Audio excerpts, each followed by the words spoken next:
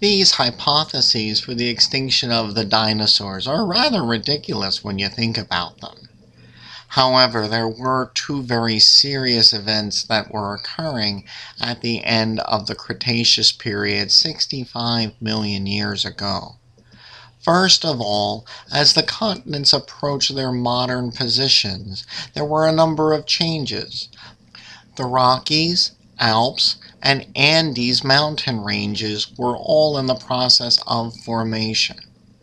Perhaps most significantly, India had broken away from the southern continents of Gondwana, where it had been attached for the longest time, and was moving towards Asia. This rapid movement, at least rapid in geologic terms, resulted in a great deal of volcanic activity.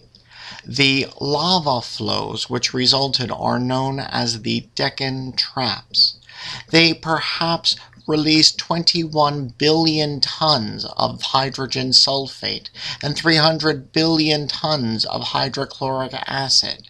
This certainly would have affected the world. An estimated 33 trillion tons of carbon dioxide might have been released, which would have affected global temperature, perhaps raising it by 5 degrees Celsius. So the lava flows and continual eruptions over perhaps 500,000 years in India represents one of the most significant periods of volcanic activity in the Phanerozoic eon, and this was poisoning the planet and causing global warming to an extent that it threatened terrestrial life.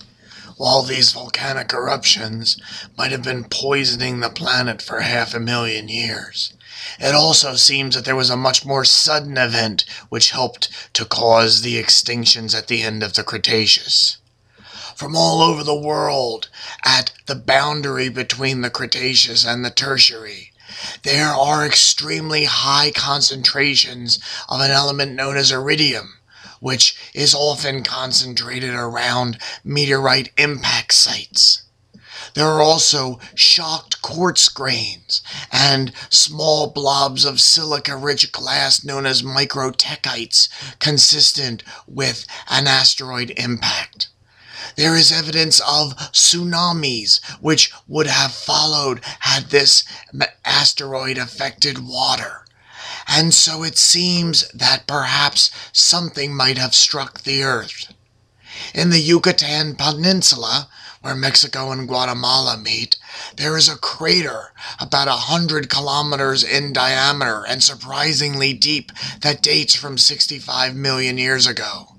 This Chicxulub crater on the Yucatan Peninsula seems to be the impact site for such an extraterrestrial object, whether it be a comet or an asteroid.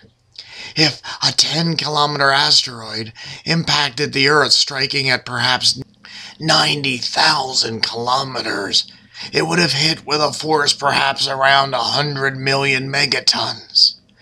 The effects of this would have been horrific. It would have affected the temperatures of the impact site, given the depth of this meteorite impact, ejecting so much of molten rock. There would have been an immediate spike in global temperature, but so much material might have been kicked up that a freezing period might have followed after that in which sunlight was blocked. There would have been gases and intense acid rain. And so it seems that perhaps two horrific events did end the dinosaurs and so much of the rest of Cretaceous life. The volcanic activity of the Deccan traps in India over 500,000 years, and then the sudden impact of a meteorite in the Yucatan Peninsula 65 million years ago.